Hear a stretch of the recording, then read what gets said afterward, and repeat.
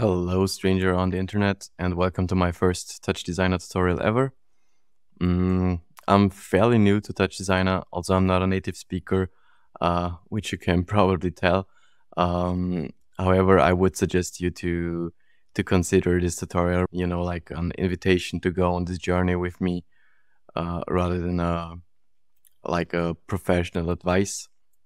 However, we will be building a edgy caching kaleidoscope today. This will look like this. It's like basically a repetitive texture. And what we are doing first is actually implementing a basic kaleidoscopic effect, putting an edge over it, which is like the most overused component, or I should say operator of mine, because I kind of love the effect it gives to projects and the contrast. And I would suggest you to not leave out on the edge for now. Also, we will be implementing a feedback loop, which is doing pretty much most of the magic. All right, I'd say let's jump right into it and delete all of this. First of all, we will grab a movie file in top, and I'm gonna go for my own video footage. You can either download it in the comment section below, or like make your own footage if you want. And trust me, you can't really make a mistake, because almost everything which contains a little bit of movement looks pretty nice with that effect. Next step is adding a transform. I'm only adding this to actually scale the height down a bit to give it some air to breathe, you could say. And then I will make I will set the extent to mirror, and start with the kaleidoscope effect by actually implementing a mirror top, and animating the rotation by using abs time.seconds times 12 or something. You can decide on whatever speed you want to go.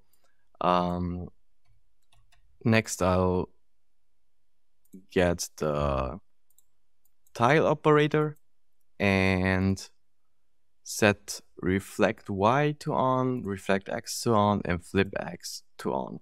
And this gives us this basic kaleidoscopic effect. Also, I will be editing the crop top to 0.5 to make it like tighter and overlap a bit more. And afterwards, we can already implement our beloved edge operator, and set the alpha to 1 to get this black background. And now we can already start with, or wait, I'll just add a null for now and call this Kaleidoscope, hopla, or Kaleido. And then now we can actually start with a feedback loop. Oops, that's not the right way to do it.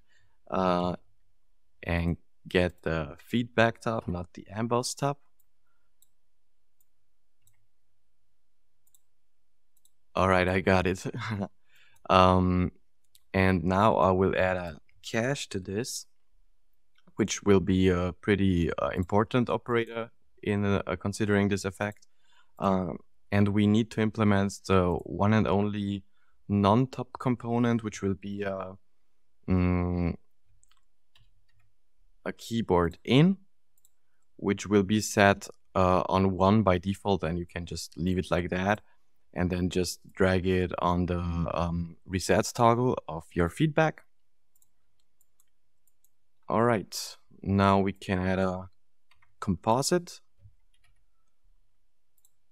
which actually takes 2 inputs. So we will just pipe in our Kaleido null into this, and and drag our composite back into our feedback to actually initiate the feedback loop, and set the operation, like the blending mode.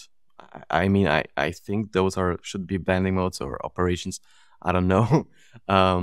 And pick light the color so that it just so that it doesn't disappear. And now go back to your cache and set the cache size to 1 and the step size to 50, or let's go with 40. All right. And now just pipe it into a null and display it. And now you actually got the effect I showed you previously. You can play around with different parameters. So you could go to, for example, to the tile and check the transpose parameter here, which will actually make it look different, because the like, you know, the rotation is not going from the center to the outside, but rather from the outside to the center now. And this gives a pretty different effect. You can always reset it with 1, like pushing the 1 key, and you can see that it's storing the last frame and then resetting. However, if you would be leaving out this cache operator, I can show you, it would just you know, like take every frame and leave it on your screen, which will cause like the effects to get pretty overloaded really quick. So this is a very important component. Yeah, and I would just encourage you to play around with it, try out different stuff, you know, changing the parameters. You can make it audio reactive. You can pretty much do whatever you want. And yeah, I'd encourage you to play around with it, to get creative, add to it, or yeah, whatever you floats your boat, you know. And I wish you a beautiful day.